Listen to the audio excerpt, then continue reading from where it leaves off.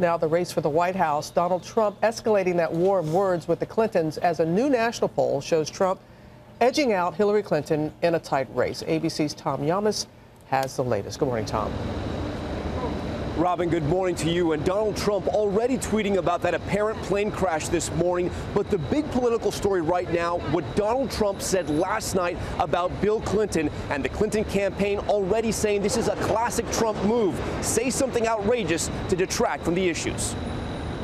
Overnight, while defending his record with women, Donald Trump launching his most severe attack yet against Hillary Clinton and her husband. How do you compare that against Clinton, what Clinton's done? During an interview with Fox News' Sean Hannity, Trump suggests President Bill Clinton raped a woman after Hannity names women who have brought allegations against the former president. Are they going to interview Juanita Broderick? Are they going to interview Paula Jones? Are they going to interview Kathleen Willey?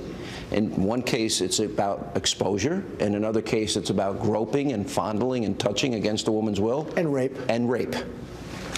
And big settlements, massive settlements. Trump not done there. He lost his law license, couldn't practice law. And you don't read about this on Clinton. The Clinton campaign firing back, suggesting Trump was attacking because he felt, quote, wounded, saying after a week of still refusing to release his taxes and likening Oakland and Ferguson to the dangers in Iraq, of course he wants to change the subject.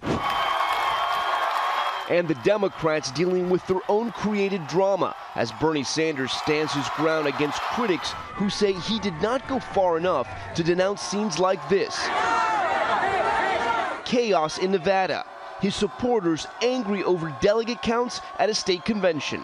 Violence is absolutely unacceptable. Harassing individuals is unacceptable. Who am I going back to? Who's going back to? Now, we mentioned earlier that Donald Trump has tweeted about the breaking news we've been following throughout the broadcast, that plane crash. Trump tweeting, looks like yet another terrorist attack. Airplane departed from Paris. When will we get tough, smart, and vigilant? Great hate and sickness.